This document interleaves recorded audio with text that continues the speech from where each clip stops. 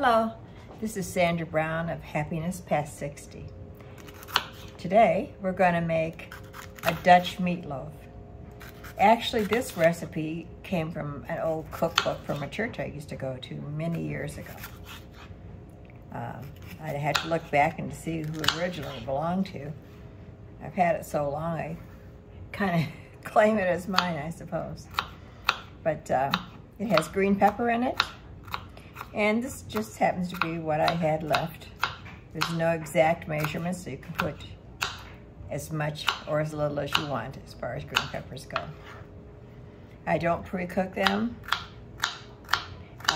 Take all the seeds out and all the white membrane before you start using it. And ladies, if you don't have a knife sharpener, make sure you get one because it just makes everything much easier. I didn't do it just now, but usually I'll try to sharpen my knives every time before I start cooking. That way they're always ready to go when you need them.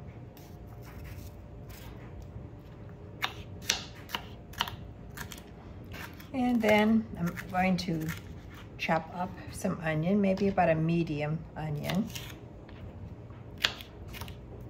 And I have the oven preheated to 350 degrees and the skillets are all out, so we're ready for that. And I'm going to dump this into a big bowl and be right back with you.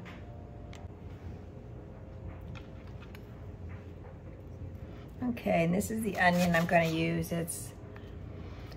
I cut them in half like this, slice them this way,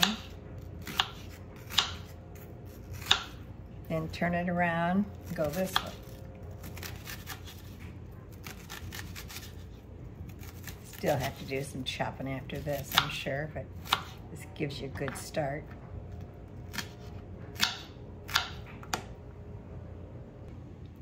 Okay, the onion's all chopped. And it's gonna go in the bowl with the green peppers. I use a lot of onions and green peppers when I'm cooking. Just always like to keep them on hand. I had a 2.71 pound package of ground chuck. It seemed like it was too much for Mr. Bill and I because we're gonna be going out of town. And they had maybe about this much left, and I'll just freeze that and just use this. I added 2 eggs to this mixture.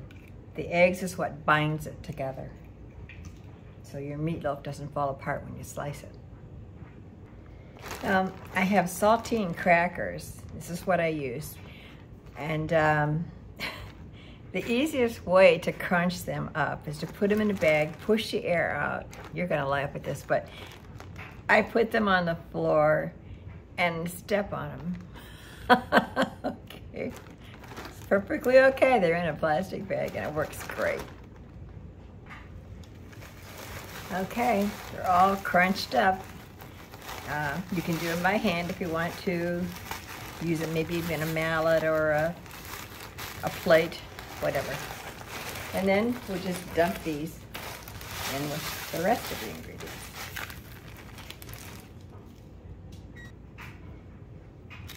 To this, add some salt to taste, however much you want. Don't forget there is salt on the saltines too. And fresh ground pepper, or any pepper. Just happen to have fresh ground all the time.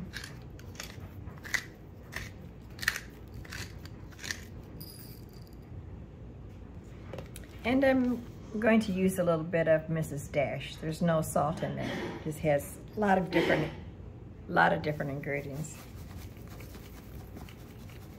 A little bit of that in there. The next ingredient, which makes this a Dutch meatloaf, is cheddar cheese. This one happens to be mild. It can be sharp. I don't measure it. And also this cheese Not only makes it taste better, but it helps to bind this meatloaf together.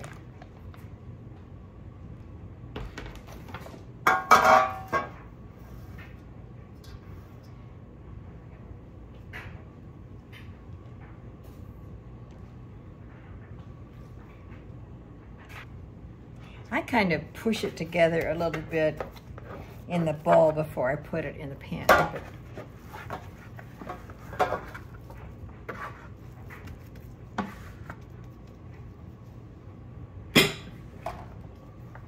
All right.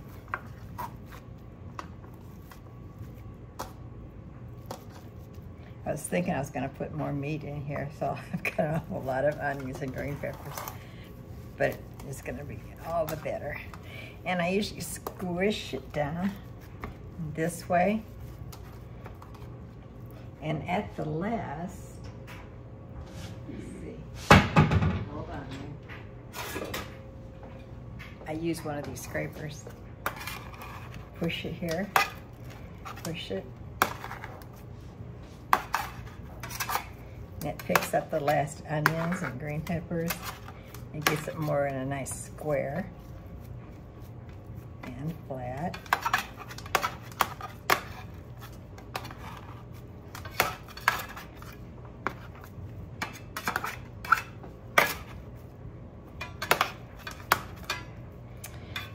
All right, now I actually frosted with ketchup.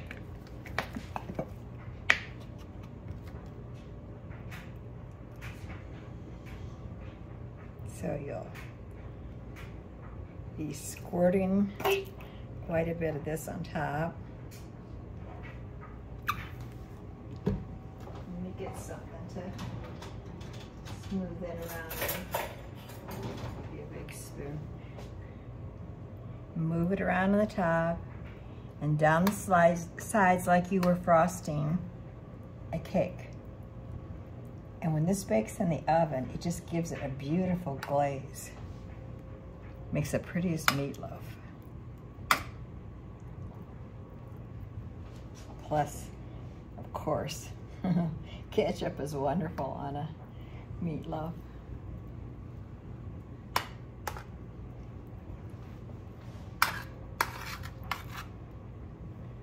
Okay, I'm gonna pop this in the oven, 350. And, oh gosh, I'll try to time it and tell you how long it was. Here it is, folks. I had a few potatoes left, and as I said, we're gonna be gone. I want to not leave anything here. And I had a can of peas, opened that and buttered them. And here's the meatloaf. So, hope you try it, and I think you're gonna like it. Bye-bye now.